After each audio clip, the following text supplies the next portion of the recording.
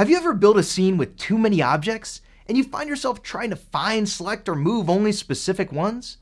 Or perhaps you've created an awesome arrangement of interior furnishings and would like to reuse it in different projects. If that's the case, grouping is just the right tool for you. It's a simple and effective way of isolating and controlling collections of objects more easily. This tutorial will definitely give you an edge when it comes to having your scene neatly organized and easily adjustable.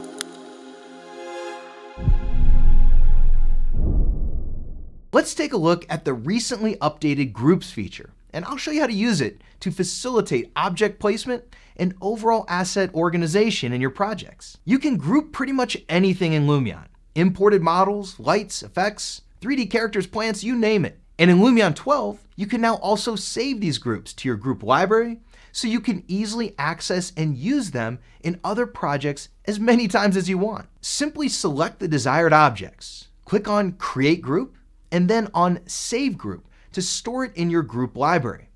Just like with your imported models, you can set a name and create category folders for your groups. To load a saved group into different projects, simply go to Place Mode and select the group category to open your library.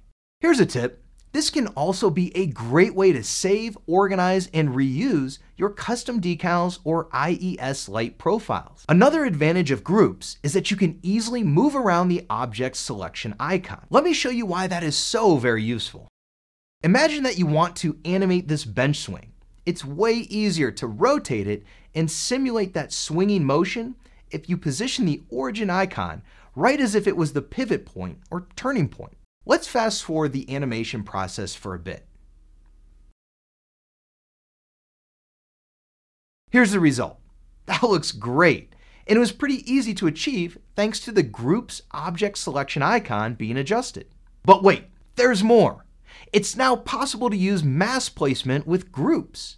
This is especially helpful when you want to quickly place a series of objects with lights or other effects attached to them. Last but not least, you can also now use replace and place groups on nodes, which can definitely save you precious time. The updated group feature in Lumion 12 is yet another step in the right direction for meticulous project organization. If you found this tutorial helpful, can you hook me up with a like and subscribe? That really keeps me going. Then follow me over to this tutorial on variations. Did you know you can make multiple model variations to explore different material selections without leaving Lumion? I didn't either. Let's check it out together. I'll see you there.